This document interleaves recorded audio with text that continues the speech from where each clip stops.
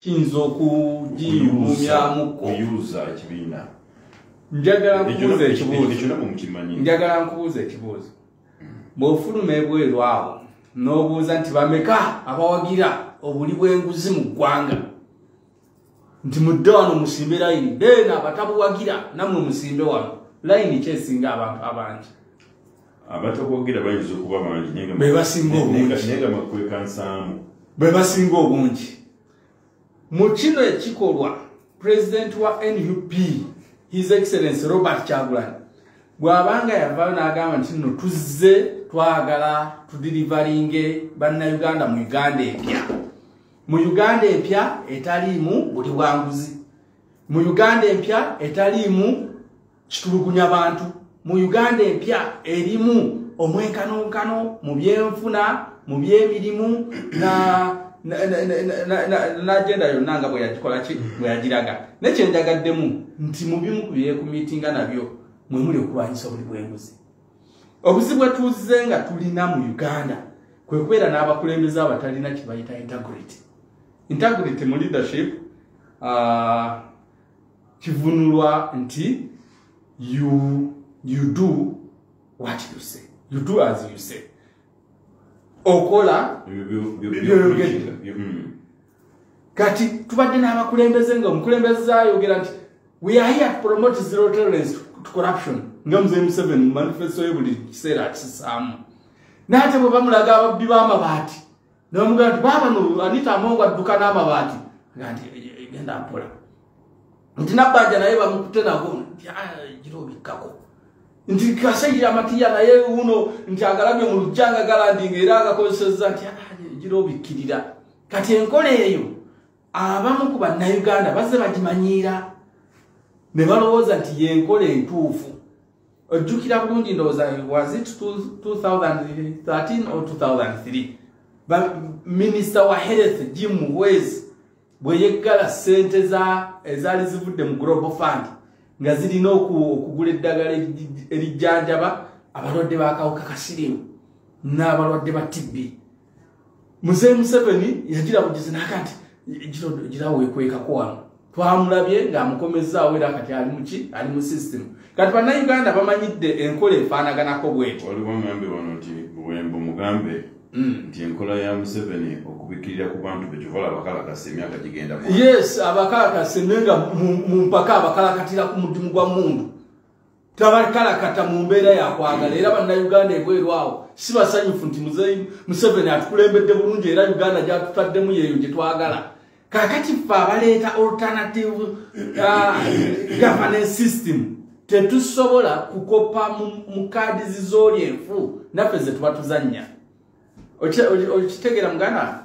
So mu kaseera kano nsuubira nti His Excellency Robert Kyagulanyi n'ekibiina kya NUP kiri ku mulamwa omutuufu era kitukakatako ffenna bannayuganda okuvaayo tukiwagire. Tukimanyi bulungi nti Obuli Bwenguzi corruption is a killer disease. Bulwadde obuttira ddala bw'ogenda mu malwaliro agataliimu ddagala kyekireetedde eddagala obutabeeramu. Tuwe example just wano twali mu COVID.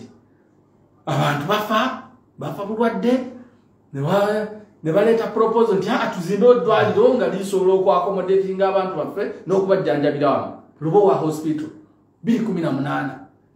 Olwaleero bakulaga nti sente ezizimba Lubowa okumuggusa zaafuluma dda. Kubanga yalina okubeera nga awedde by 2020. Si bwe gulisa mu kaseera kano Joe Speaker lwe yagambye nti njagala kwebaza leader opposition olutalo lwataddewo Joel Ssenyonyi kati batandise okuzimba Lubowa. Mu 2023 alina okuba nga awedde by 2020. Tubuuza batandise okuzimba fine. Bagenda kukozesa sente ziri ezaabaweebwa oba bagenda bongera ndala basobole okuggusa omulimu. Kati bo baani abazimba n'ekibuuzo kiki kyamaanyi. Kakati mu kaseera kano bwe tuvaayo ne tubeera nga tubikkirira enkola eyo nga tetugyogerako nga tetugirwanyisa eggwanga tuliziika. Ekigambo kya Honorable Mpuuga ndowooza nti bannayuganda abasinga tebakyalina kubuusa okimanyi nti mu luzinze big fish. We haven't lost it and we don't intend to lose it. Yes, mu commission yo principle ku value ya fair integrity. Nti kyoyogera kyolina okukola. Bwe tuba tugatulwanyisa buli bwanguzi mukadde waffe nga yeetaba mu buli bwenguzi bw'ateegaana okusinziira ku biri ku record. Because he was invited in a party meeting led by the president himself. N'abuuzibwa weetaba mu business eyisa bino. N'agamba nagirimu. Okimanyi nti wano buli bwanguzi bwennyini? N'agamba mbadde sikimanyi ne mu bundage. Ne bamugirayo amateeka ag'enjawulo. Omuli etteeka mukadde wange council lyasomye erya leadership code act akawaayiro nnamba emu nga kagamba nti omukulembeze yenna tajja kwetaba mu lukiiko olugenda okuyisa ensako nga y'omu ku bagenda ogikola ki ogifuna. Then bw'osoma article 85 ya constitution ne 85 and 95 of the constitution ekugamba nti nno sente zonna ezinaayitanga zigenda kukola mu parliament oba ziweebwa omu ku staff ba parliament zijja kuyisibwanga parliament. Parliament ne saawa enkola nti nno tujja kubeerawo n'akakiiko aka commission nga keeka teekateekera parliament ne kaweebwa nako enkola gye kalina okukolamu. Kaporopozinga nti buli member wa parliament kyandisaanidde afune miliyoni 3, afune ne health insurance, afune ngayo ne ka airtime. Bwe mumala obiporopozinga ne mugenda ku plenary ya parliament, motion neeyisibwa, ebirowoozo ne bikubaganyizibwa, abawakanya nti 3 nyingi ne bakiwakanya, n'abagamba nti nazo ntono ne bakireeta nti tusigale nezo ze baleese, mpaka omutuuka kukanya ne kifuuka police. Kati Honorable Mpuuga bwe yasongebwamu obwasooka yava mu lukiiko ng'akkiriza okusinziira ku byamunnyonnyolwa nti mubutuufu buli bwanguzi era neetonda gye muli okuba nti neetaba mu bizinesi eyo. Ne bamuadvisinga ku nsonga zaalinga nnya. Esooka tolina kwetondera ffe kubanga sente ze twogerako sente za muwi wa musolo, public's money, taxpayers' money. So ate ng'okimanyi nti every political party is a public entity and it is accountable to public.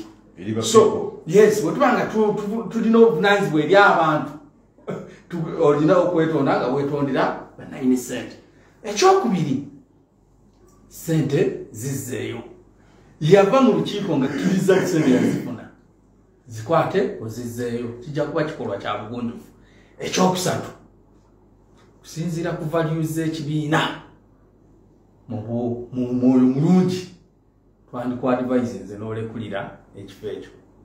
Naye nasaayo okusaba n'agamba mbadde nsaba mumpeemu akadde ka lunaku ngende neebuuze ku b'empangaala nabo mbategeeze ku bitambula tekiva eri ne bakisoma mu mawulire Mpuuga alekulidde abamutiiza obamenya emitima. Naye kibi nnyo ndowooza bwe yagenda okwebuuza ate yeebuuza ku basayidi kkono bali abamanyira Obuli Bwenguzi.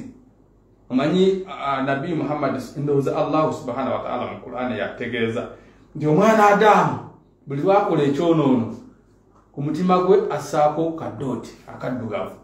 N'okola ekyonoono ekirala n'akoonako kaddooti. N'okola ekyonoono ekirala n'akoonako kaddooti. Ndi waliwo abaana Adamu muffe ng'emitima gyabwe gyakuka bulaka nga tekyakola ki. Nga buddooti bwagenda buyinjwala ne bubikka ki omutima. Kati waliwo abaaguba nga bw'obannyonnyola Obuli Bwenguzi abikula mu bikuzi bitabo wano tuyitirawo wa. Kati era ne babikula ne bamugamba nti Mathias ebyo babikugambye ne si bwe balina obuyinza obwekomeredde okukugoba ku commission. So kukuba. Era omukulu twagenda omulaba nga the next 2 days ng'ali ku radio station emu n'agamba njagala bawawula temulina buyinza bukola ki bungoba after all ne sente yes twazisa nesinazifuna kati natandika nayo okubikula weyekweka olowooza ki ekyamugoba mu mawulire kuba yali atandikidde mu jjiya bw'atuula ku radio station emu n'alangirira n'okulangirira yali it was a Saturday ku Monday nina press conference ngenda bongera ebisinga kwabo press conference yaliyo what happened obujulizi ne buvaayo ne buteekebwa ku mmeeza kira sente zetwogerako si za mwaka guno za 2022 zayisibwa ennaku z'omwezi nga 6 May mu Gwokutaano 2022 n'obujulizi bubuno nti ensonga zaweebwa nti Parliament Commission yali terina ssente mu kaseera ako era ne bawandiikira saako ya Parliament